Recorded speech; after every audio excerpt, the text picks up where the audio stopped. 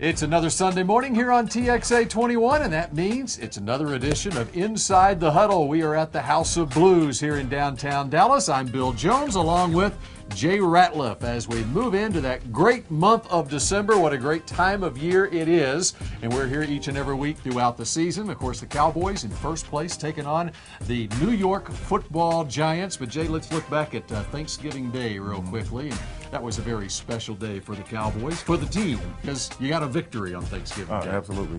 Winning makes your turkey taste better. A whole lot better. And being in first place through the month of November. Even better. That's the dressing and everything else. Well, we've got a very special edition of Inside the Huddle, and we've got a very strong Cowboy player who's going to be joining us, right? Yes, we're talking about the premier run stopper, Igor Ensky. Igor Ensky will join us here inside the Huddle. And you ready to go inside the Huddle, Jay? Ready to go. All right, let's head downstairs inside the Huddle here on TXA 21.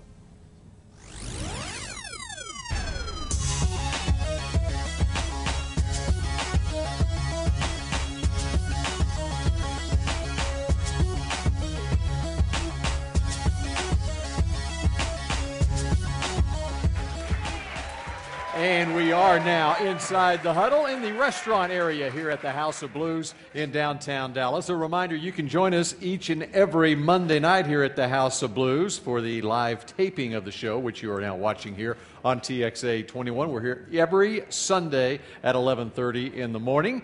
And Jay, it seems like a long time ago now, but back on Thanksgiving Day, you did have the win over the Raiders. Do you like playing on those Thanksgiving Day games?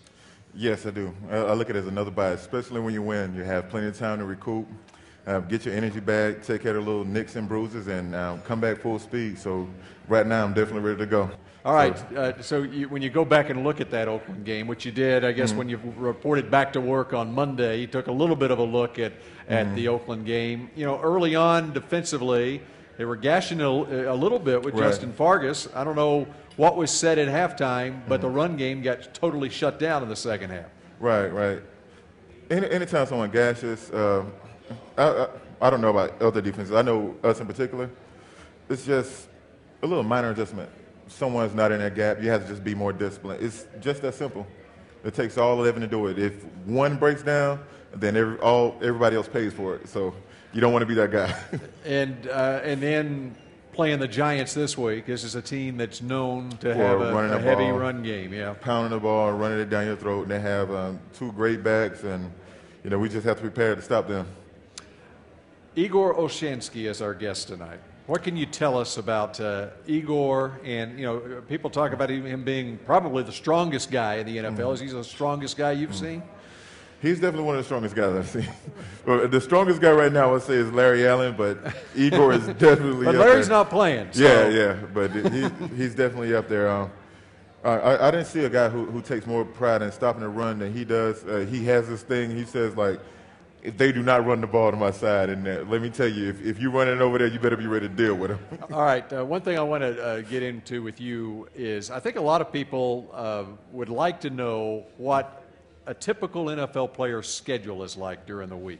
Oh, man. All right. So, like, for instance, this past week, well, you go back through this season, you've had so many victory Mondays that it hasn't been a typical routine week because you've had Mondays off after victories a lot of times. But let's go back and look at this past week. Okay. And I'm talking the week leading up to the Giants here. You go in on Monday, you look at tape, you're off on Tuesday. Take us through a typical week. Well, typically on Mondays we will watch film, look at the things we did right, look at the things we did wrong, talk about it a little bit, and then we forget about it. We get ready for the next team, and this week we're getting ready for the Giants. So we looked at about a half of the Raiders game, and we started getting ready for the Giants, looking at things they do. Then we go out and practice. Well, today we practice, but typically we just go out and run. And how many days a week do you lift? For me, I do 2 to 3. You have some guys in there like every day, every single day. Would Igor be an everyday guy, you think? Look at him. I mean, yeah. He's definitely an everyday guy. All right, we're going to be talking to Igor Ensky in a moment here on Inside the Huddle. We're just getting started here on TXA 21 at the House of Blues in downtown Dallas. Closed captioning for Inside the Huddle provided by Hennessy, and limousine transportation provided by A-Vision Limousine Service. Limousines for all occasions.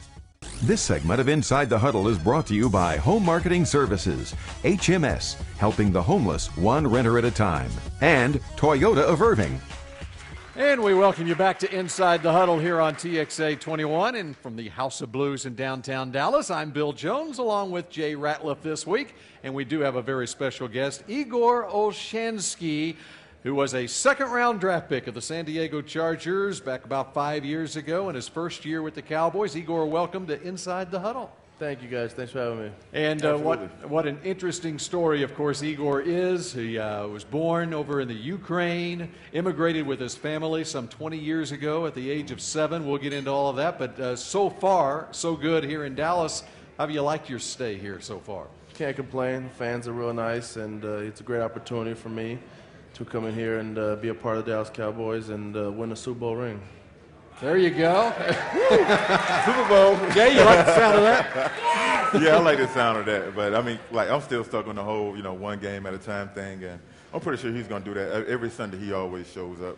I mean, like I said, he really, really takes pride in the run. And that was something that we was missing on the defensive line. And, I mean, he brought the attitude, and we all just feed off of it. Of course, Igor played with the San Diego Chargers, and you'll be playing against your former teammates next week. You looking forward to that? Yes, obviously we got to get through and handle these kids over here in New York. So after we get done with them, we're going to go over and or should I say San Diego's going to come over here. It's going to be a great game. I know a lot of guys over there, very competitive, very tough. It should be a fun game to play in. Comparing defenses and comparing Cowboys Chargers, Cowboys had a decision to make in the 2005 draft. And it didn't concern Jay Ratliff, what I'm getting at here, although he was in the 2005 draft. But at the top of the draft, it was DeMarcus Ware or Shawn Merriman. You've played with Merriman in San Diego. You played with Ware now here in Dallas. Compare those two. Well, Shawn Merriman plays Sam Backer, and D. Ware plays Will Backer. It's two different positions, really. Sam Backer does a lot more covering the tight end. It does a lot of forcing. The Will Backer, blitzes a lot. A lot of times you're you are on the open side and things like that, and so it's a little bit of a different position, but they both take pride to play the run. At their best, I think it's very hard to choose, who's better. D. Ware is amazing at what he does. He's probably one of the best pass rushers, along with Jay Ratliff, that I've ever been around with. As a pure pass rusher, but they also take pride in the run, which is very hard to find nowadays. A lot of guys are either great run stoppers and can't pass rush, or vice versa, things like that. The guys that take pride in doing both is very, very hard to find. Right now, Merriman's going through a bridge year because he hurt his knee pretty good and had played for a year, I think, on it, and then had surgery. So this is a bridge year. Don't judge him this year. Wait this year, see what he does next year, and then make your opinion, because it's very hard for him. But both of them are phenomenal Hall of Fame players, and they have a lot of it's hard to stop them. At their best, they are very, very, very good. All right, I'm interested in. Well, he's talking about when it comes to stopping the run. I mean, this is the first time I have ever in my whole career been around some guys who was like, "Hey, I'm stopping the run." They're not running the ball to my side. I mean, usually everyone's talking about, "I need sacks." TFL here and there, yeah. But sacks, calls, fumbles, something like that. Something more glamorous than stopping the run, like the dirty work.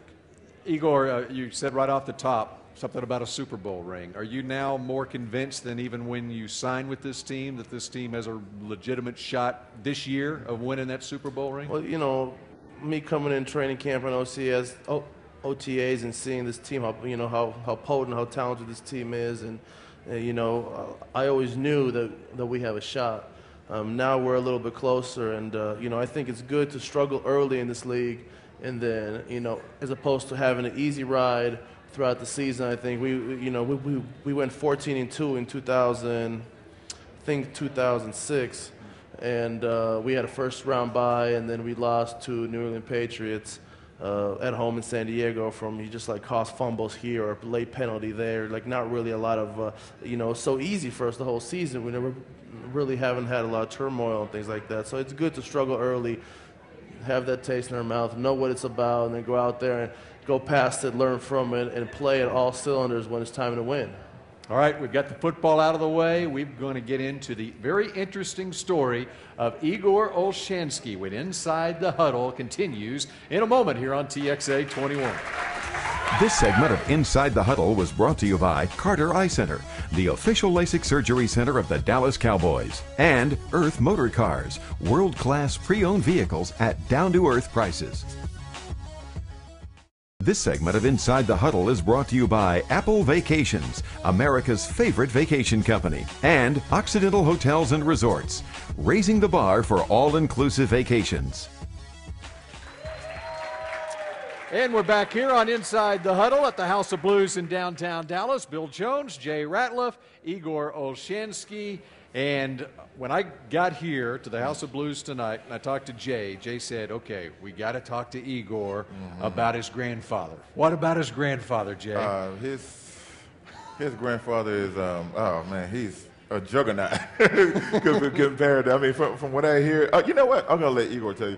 Tell us about your grandfather, and was it World War II? Yeah, World War II. Yeah. Well, I've actually it's long stories. I'm going to try to cut it short as I can. I have two grandfathers, one from my mother's side named Abraham, and one from my father's side named Joseph. And they were very, very, big, strong individuals. There's actually a saying, where Joseph would hit you, no hair would ever grow again. And then from my mother's side, Abraham, he was like a commander. He was on the cavalry. And he got wounded 11 times in World War II, and then came home and married my grandmother and had two kids after World War II, and just a long story like that. And this was in the Soviet Union. In the Soviet Union, there was stories about him lifting up his horse, squatting his horse and things like that. He was a real strong individual, and actually both my grandfathers were real strong. One was didn't get wounded because he was a chef for a general. And those type of people didn't really go to war because, the generals took pride in, obviously they're not going to, you got to eat. You're not going to send your chef to war, the guy that cooks meals for you. So he kept them close. It was a blessing. And he used to ride horses, it's kind of like a taxi service, from town to town and things like that. And he actually fell off his horse one time. And his horse dragged him all the way back to his village, and they were about to bury him because he had a head trauma, and back then the medicine wasn't that sophisticated, so they thought that he's dead, and they were about to bury him. And then my great grandmother went to give him a kiss before they buried him, and she realized that he was still breathing. Wow. So luckily for that, obviously, she saved him and kind of nursed him back to health, things like that. So, now, was that Abraham? That was Joseph. Okay, and Abraham, was he the one that was shot 11 times in the Red Army? Yeah, he was wounded. He was partially paralyzed at his left hand, things like that. He was a very prideful man, and went through a lot. And he would have been named a hero of the Soviet Union, but they don't give that honor to Jews, so. They didn't give him that honor because it was just more of a political thing. Let's get into this bench press record that you set at the combine, or I guess at your pro day. 225 pounds is what they have to bench as many times as they can at the combine or at their pro days. This man over here did it 41 times at the combine. There was another guy who did it, 42 times? And so a couple of weeks later, at his pro day at the University of Oregon, Igor was determined to beat that record, and so he just did it 43 times just for good measure. Yeah, it was. I entered the draft in 2004. I was a junior. I had one more year left at the University of Oregon. And, the coach is like, don't leave, we'll get you, pump you up to be Gatorade, to be whatever, All-American, this and that. And I'm like, I'm ready to go. I felt like I'm going to be as good as I'm going to be here. It's time for me to go to the National Football League and, and get really, get some money for all the, beatings that I've been taking in football. So take care of my mom and get married and things like that. So they're like, don't do it. So I send in the NFL, my whatever, I went in the draft. They sent me a letter back saying I'm going to be drafted in the 4th round, and I'm like, okay, you guys watch when I bench press 225. You know, my goal was 50. You know, I never did it more than 45, but I knew I was going to run a 4.940. I knew I was going to be able to bench it over 40 times, and you know, I knew my film would stand up to being, you know, saying that I'm going to be a physical player. So I went in there at the combine, and Isaac Sapuanga and Junior Sevilla's on the team now, and myself were kind of hanging out. Tank Johnson a little bit too. And we kind of hung out, and you know, and we just, you know, had fun out there, and you know, did a bench press competition. I did 41, and then my pro day I did it 43. I separated my AC joint actually my second to last game of my junior season, but it didn't really hold me back or nothing. And then about 2.5 years, 3 years ago, I did it 45 times, and that was really the last of my heavy lifting days. Right now it's all about maintaining your strength and things like that. He separates his AC joint, second to last game, what, 2-3 months before the combine, and still is able to do it 41 times. Yeah. Wow. Sound like I had a good time at the combine. Yeah, it was fun. Yeah, we were hanging out and just having a blast.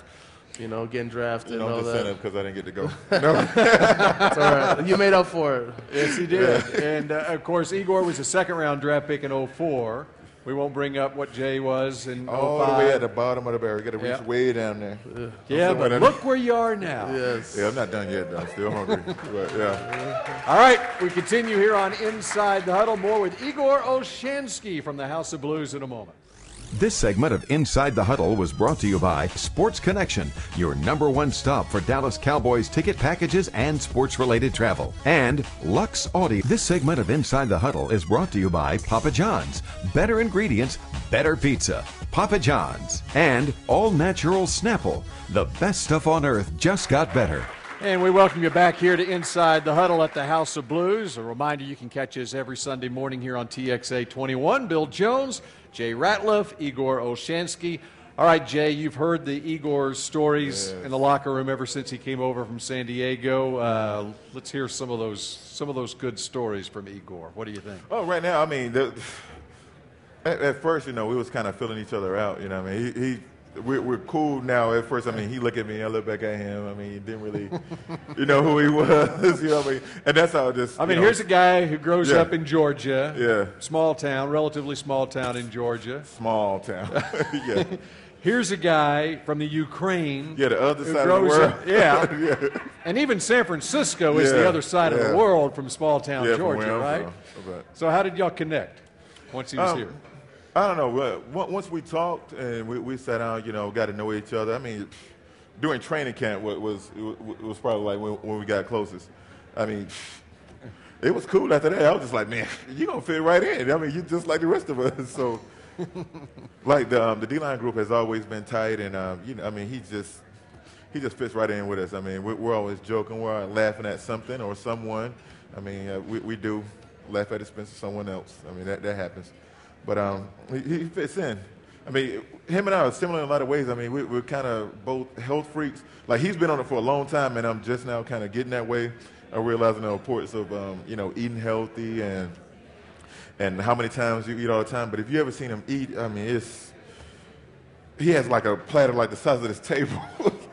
And he eats it all, fills it up with ketchup and eats it all. You know what I mean? Like, it's crazy. Ketchup is his thing. For both of you, what do you think you'll be doing after your NFL careers? What do you want to be doing after your NFL careers? Me, I'm going back to school. I like to do something in the medical field. I feel like that's my call. I love helping people. That's something my auntie, my mother, uncle, you know, everyone in my family's done that. I mean, that's pretty much, you know, all I know, what I feel really comfortable with, and that's something I want to get into. How about you, Igor? Well, I wouldn't mind run around. I mean, do this little mixed martial arts circuit, maybe about 5 That's what I was wondering. You know, maybe I don't want to make a career out of it by any means. I just want to make my mark, win a belt, and go home. Hopefully one day we'll see you take on Brock Lesnar. I want to see that one. Yeah, obviously, it depends how my body's feeling. I mean, I want to ride this football train as long as it takes me, and you know, God willing, I could do it for another 7 years. Well, the way MMA is taking off, you might make more money doing that than in the NFL. I don't know. Yeah, it really is blowing up.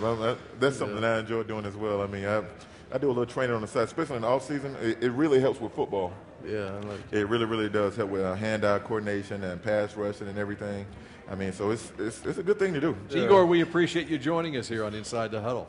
Thank you very much. Thanks Igor for having me. Ensky, Jay Ratliff. I'm Bill Jones. Jay, you want to send us out? Oh, no, you got it. You always do Okay. so well. All right. I'll do it. We'll see you again next week here on You Inside almost the good Huddle. as Morgan. Sponsors of Inside the Huddle include Home Marketing Services, HMS, helping the homeless one renter at a time. The Carter Eye Center, official LASIK surgery center of the Dallas Cowboys. Earth Motor Cars, world-class pre-owned vehicles at down-to-earth prices. Symantec, confidence in a connected world. Insight, maximizing your business advantage. A-Vision Limousine Service, limousines for all occasions. Occidental Hotels and Resorts, and Apple Vacations. Sports Connection, your #1 stop for Dallas Cowboys ticket packages and sports-related travel. Papa John's, better ingredients, better pizza. Papa John's. All Natural Snapple, the best stuff on earth just got better. Toyota of Irving. And Lux Audio. Inside the Huddle is filmed live on location Monday nights at House of Blues in Victory Park.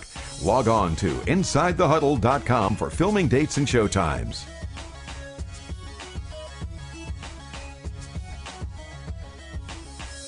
Video production services provided by Gridiron Films. Tune in next week and go Inside the Huddle, a production of Sports Media Incorporated.